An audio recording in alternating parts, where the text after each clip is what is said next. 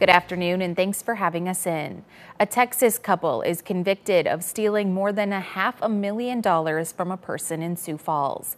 According to the charges, the victim was either an elderly person or someone with a disability.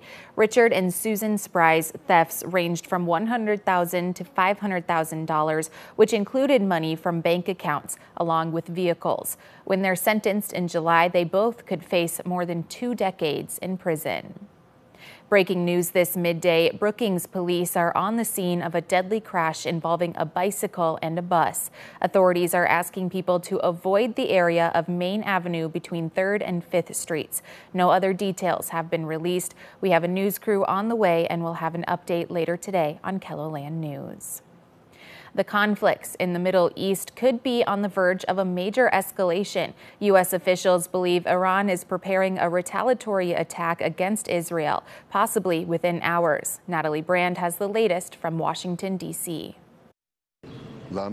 As Israel braces for a possible attack from Iran, Israeli Prime Minister Benjamin Netanyahu visited an Air Force base Thursday, warning whoever harms us, we will harm them.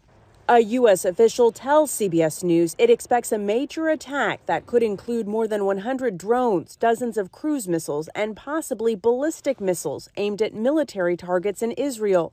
Iran vowed retaliation after a deadly airstrike on its embassy in Syria earlier this month that it blames on Israel. We're really trying to avoid war. On CBS Mornings, General C.Q. Brown Jr., the chairman of the Joint Chiefs of Staff, said the U.S. is in close contact with Israeli generals. So I talk to my counterpart on a regular basis to help us better see where the threat is, how we should respond, all to make sure that we avoid a conflict.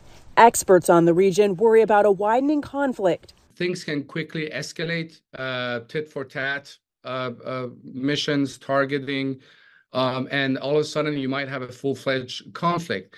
George Washington professor Sina Azodi says different political factions in Iran are at odds over a response. I think these two factions are pushing in different directions. I think the government of Iran wants to find an honorable way out of this. The U.S. says steps have been taken to protect U.S. forces in the region. Natalie Brand, CBS News, Washington.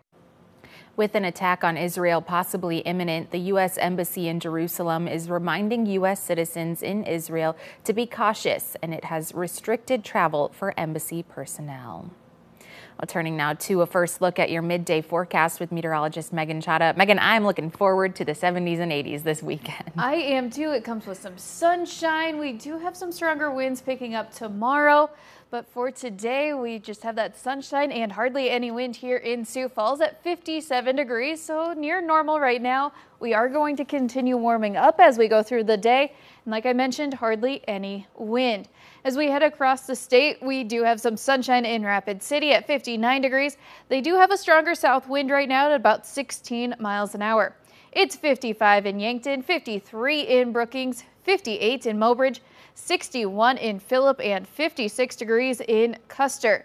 There is a look at that wind picking up in central and western South Dakota. Right now at 10 to 20 miles an hour.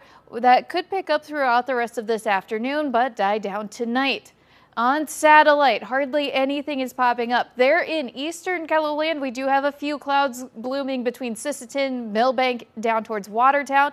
Nothing is going to come out of those clouds, and they will just clear out as we head overnight tonight.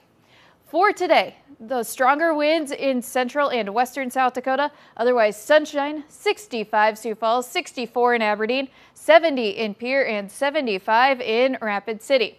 Then for tonight, we'll keep our skies mostly clear. The winds die down. Those temperatures are going to be on the mild side. 43 are low in Sioux Falls, 41 in Aberdeen, 43 in Pierre, and 50 in Rapid City. Tomorrow, another mostly sunny day. We'll have some stronger winds in southeastern KELOLAND, but that is going to help bring in that warm air. 81 in Sioux Falls, 77 Aberdeen, 81 in Pierre, and 80 in Rapid City.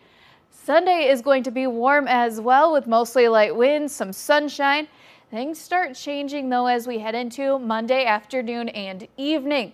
Rain, even some thunderstorms will start moving in, and temperatures are going to fall below normal by the end of next week. We'll take a closer look at all of that in just a little bit. All right, thank you, Megan. A Sioux Falls trucking company is receiving national recognition for its workplace experience. Carrier's Edge, a provider of online driver training for the trucking industry, has named K&J Trucking as the best fleet to drive for its small carrier category.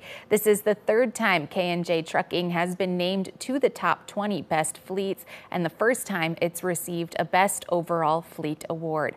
Winners are selected based on safety measures, HR policies, and driver-focused initiatives. K&J Trucking has been a family-owned business for 45 years and employs 120 drivers. Waiting on a load of laundry isn't fun for any member of the family, but it's now an opportunity for kids to learn. Laundromat Library is a new outreach program from Siouxland Libraries in Sioux Falls, where slightly worn children's books are making their way from the downtown branch to the Laundromat Company on North Weber Avenue. Laundromat was a location that kids are often sitting and waiting for multiple hours.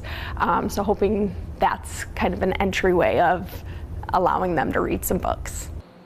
The library plans to check on the collection weekly and potentially add books. They also hope to expand to other laundromats throughout Sioux Falls.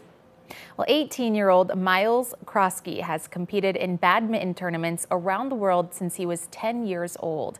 He began sports after attending the Little People of America and the Dwarf Athletic Association of America conference when he was just 4 years old. He later began competing in an array of sports.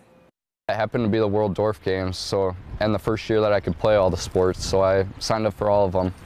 And I fell in love with badminton, so I played once a year until about 2015, 2016.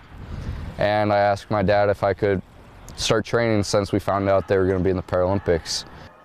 And that hard work is paying off, what he'll be focused on this summer in tonight's Eye on KELOLAND at 10.